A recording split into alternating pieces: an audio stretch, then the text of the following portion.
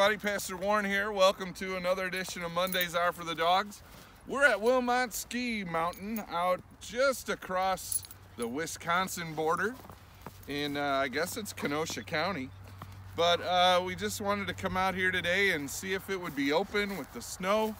And wouldn't you know it, there's some folks out there enjoying some skiing, enjoying some snowboarding, and they're just kind of going down the hill and letting go and enjoying the day. They're delighting themselves in the snow and on the hill, just heading down the hill and hoping they make it to the bottom and just letting go and enjoying life. So it's good that we have these things to do where we can just kind of let go and have a great time. And it reminded me of how we can delight ourselves in the Lord, just let go and enjoy life with Him, seeing where He takes us. Because sometimes maybe for us, life is like going down the hill. And we let go and man, all of a sudden we don't know where we're headed. We feel like we're out of control. Kind of like I feel like I'm out of control of the dogs. But, wow. But anyway, I know these guys want me to let go so that they can just take off and have a great time. And sometimes it feels kind of scary going down that hill of life, and you don't know what you're going to run up against. You don't know if you're going to wipe out.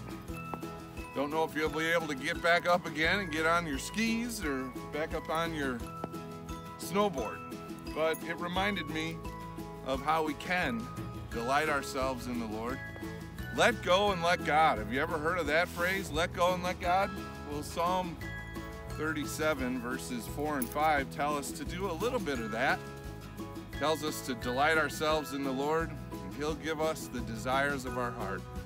Commit our ways to the Lord, trust in Him, and He will do it for us. So, friends, I just wanted to give you some encouragement that maybe you think already this new year is flying by and you're like,